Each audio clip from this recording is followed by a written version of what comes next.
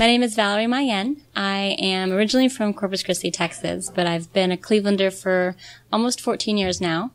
I started Yellowcake Shop. It's a contemporary women's clothing company.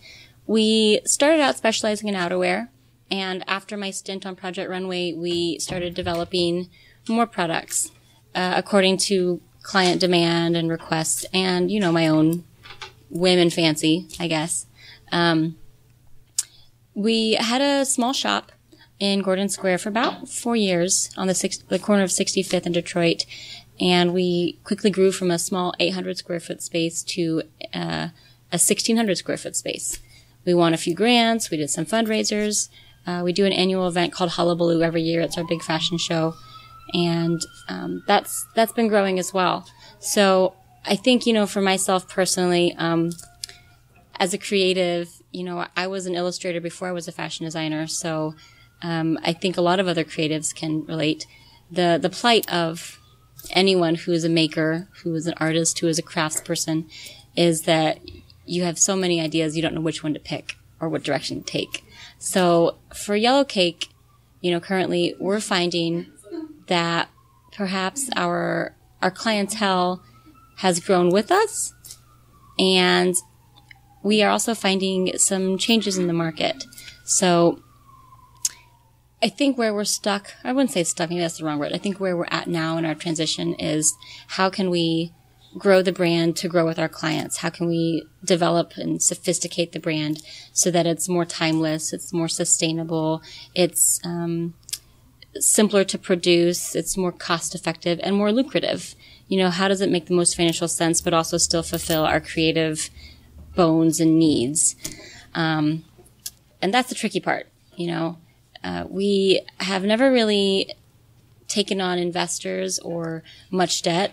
We've done everything, based on the money we bring in. So whatever money we bring in with Yellowcake is the money we put back in the business. So we also may be at a junction in our business or company where we take on investors, or we maybe start figuring out other sources for funding.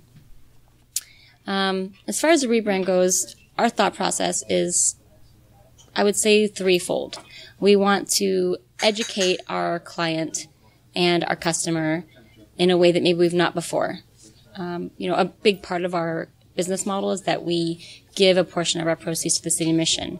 And if we don't have any profits for the year that we can speak of, then we try to give our time and our resources and our, social media prowess and exposure to help benefit other organizations that we believe in and support, namely those who are geared towards homelessness and hunger and alleviating poverty. So that's our main goal, is to try to educate our client more on who we are and what we do so that they can connect better with our brand. The second part of our business rebrand is to really polish the product and create less of the product, if that makes sense. So kind of like how Manolo Blahnik just did shoes, and North Face is really known for, utility outerwear. We want to be known for high-end luxury coats, jackets, trenches, that kind of thing. So we want to kind of really hone in and focus on one specific product and do it well. And then from there, maybe we'll branch out. But right now we've got 45 different styles and SKUs, and we do the tank tops and the cardigans and the accessories. And it's kind of, I think, deviated and watered down what our main mission and brand focus was about when we first started. Our third idea and concept for the rebrand is to really tell a story and really hone in on who our client and customer is. But to be able to cast our net wide, what we want to do is create two different types of Yellowcake clients. We have our Yellowcake Classic, who's more of a conservative, mature woman, and we have our Yellowcake Bold, which is more of an edgier, more adventurous client. And we also want to try to incorporate those two clients with our entire mission and mantra, which is to give back. So our hope is to also tie in some kind of campaign with social media and Twitter using the hashtag Let's Give in conjunction with Yellowcake. And maybe it's not even Yellowcake anymore. Maybe it's just going to be YC. Maybe it's just Valerie Mayen. That's also another hurdle we have to figure out.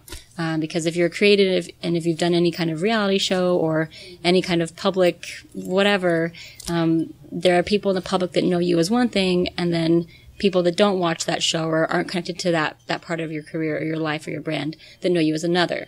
So some Clevelanders know me as Yellowcake, and some Clevelanders know me as Valerie Mayen from Project Runway. So that's something we also have to figure out.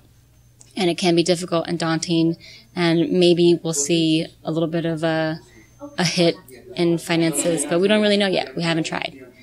So that's pretty much where we're at. We've got lots of work to do.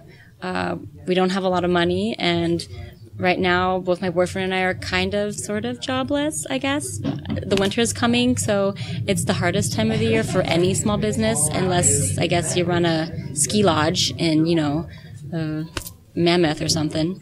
But yeah, I think this is the part, where as a creative, as an entrepreneur, you really have to be frugal. You have to be resourceful. You have to be creative in how you pinch your pennies, how you really stretch your dollar.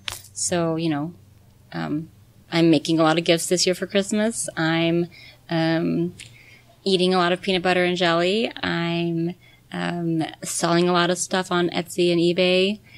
Just doing what I can to continue making the dream work.